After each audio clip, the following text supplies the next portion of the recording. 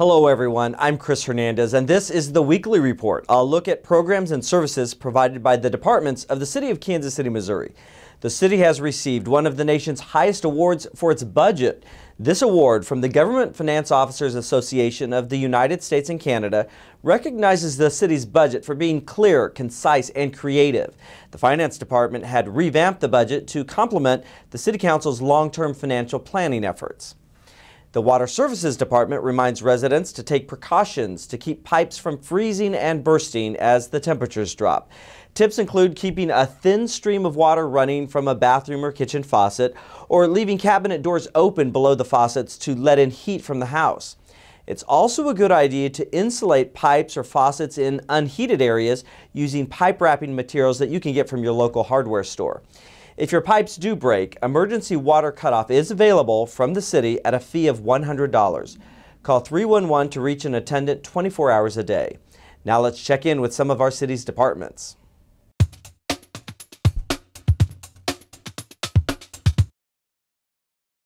Hi, I'm Floyd Peoples. I'm the Fire Marshal for the Kansas City Fire Department. I'm here today to talk to you about fire safety and the importance of smoke alarms in your home. A smoke alarm is one of the most important fire safety items you can have in your home. No home safety plan can begin without a smoke alarm being in place. Smoke alarms are so important because they can cut down on the risk of death in a fire by an early alert, and it's a reduction of up to 50% chance of dying in a fire if you have a properly placed working smoke alarm. Let's talk about properly working smoke alarms. They have to be maintained.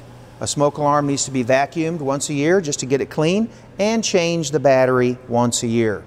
There are batteries that are 10-year lithium ion, they're tamper-proof, and that's the modern smoke alarm that you can find in hardware stores, retail outlets, etc. We even have some on the Kansas City Fire Department that we can give away for free, and Kansas City Fire Department will even install those for you. If you would like one of these smoke alarms, you can call 816-784-9100 and place an order for your smoke alarm. If you would like to pick one up at your local fire station, stop in, pick up an alarm. If you need some assistance with the installation, that fire station will be happy to help you with the installation of that smoke alarm. Now, it's very important to understand that a smoke alarm is designed to give you an early alert, so you need to have it in the right place. There's directions in every box with the smoke alarm that tells you where it needs to be placed, but it doesn't hurt to be reminded. You absolutely have to have a working smoke alarm just outside of every sleeping area, if not inside every sleeping area. And we like to see them in every bedroom if you sleep with the door closed. Kansas City Fire Department wishes you a happy and safe holiday season.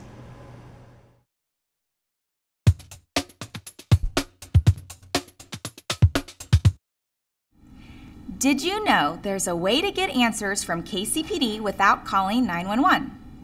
The number 234-5111 is available for non-emergency inquiries. Communications Supervisor Jeannie Rast explains. The number 234-5111 is answered or monitored on a 24-hour basis here in the communications unit.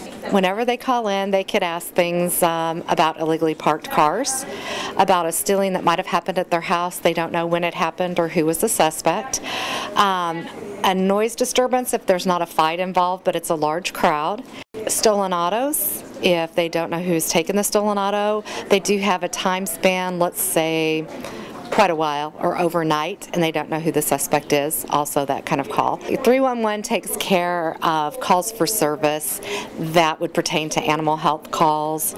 The illegally parked cars also, if they're a nuisance or abandoned, they take those. But with us, we're more of an informational, where you could call, a number where you can call and ask any type of question. We do get some calls where they are not police related, but we will make references or possibly answer the question if we know the answer. The 911 calls come in to the call center, and they are the higher priority. So those calls are answered first, and then once all the 911 calls are answered, it would go to that informational line of 234-51111. And that way, it kind of gives a higher priority to the 911 callers. Some of the things that are asked to on the number that are non-emergency, if there's a race downtown or an event downtown or anywhere in the city, if any of the streets are going to be closed, they can call. A lot of times too, if there's storm-related questions, people are trying to see what areas might have problems, to check on loved ones. That might be the number to call, would be the 234-5111. The 234-5111 number is the non-emergency number for the police. The city also provides information from 7 a.m. to 7 p.m. Monday through Friday at their 311 number or 513-1313. I'm Officer Shelley Gaddis. Have a safe week.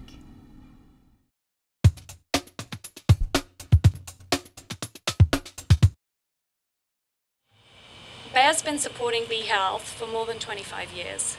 And as an agricultural company, we recognize the importance of pollinators.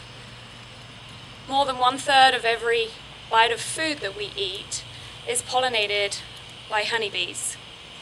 And also about 80% of all of the flowers and plants, many of which you see here in this beautiful park, also require pollination. We're very pleased to be able to plant a pollinator patch here, which will really help raise the awareness about the importance of pollinators and what people can do to help establish forage and good nutrition and habitat for pollinators. We are in Kansas City, and Kansas City, for those of you that know, is known for boulevards and fountains and many pretty flowers. And of course, where there are flowers, there are honeybees. So there's a nice connection there.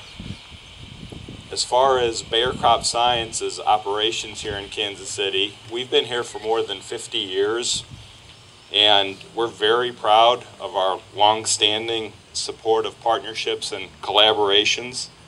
And they make our over 700 employees here in Kansas City a strong part of our community. I actually am a kind of amateur landscape designer myself, and I do design gardens for Keep Kansas City Beautiful, which is part of Bridging the Gap.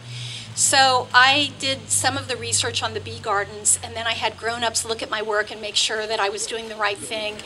Actually, Bill Fessler looked it over. The Missouri Department of Conservation has approved this patch to make sure that we have everything just right for the bees. But I want to share with you a few things that I learned in the process, because I didn't really know that much about gardening for bees.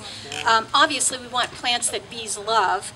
But what does that mean? Well, it means pretty much year-round bloom if we can possibly do it.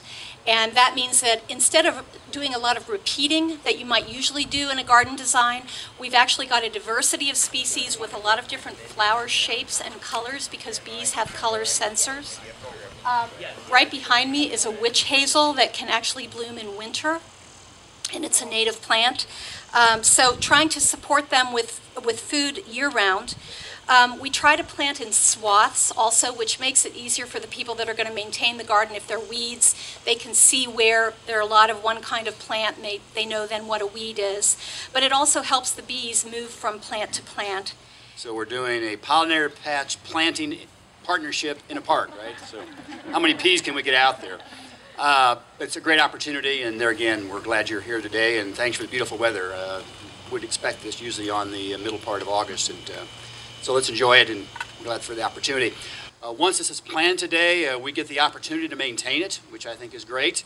We can find the weeds between where they should be weeds and should not be weeds, and a little bit of mulching going along with it. And thanks for the opportunity. Thanks for choosing the Lakeside Nature Center, and thanks for coming to Swole Park. 1-3 or something like that? Yeah. Call it out, Heidi, here. Okay, 1, 2, 3.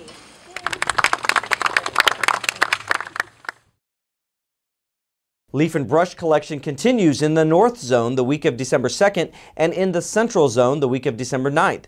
Please note that leaf and brush curbside pickup for South Zone residents has already wrapped up. To find out when your pickup day is, visit kcmo.org/trash and click on Leaf and Brush Collection. Nonprofit organizations that host cultural, social, historic, educational, or recreational activities may apply for a grant from the city's Neighborhood Tourist Development Fund.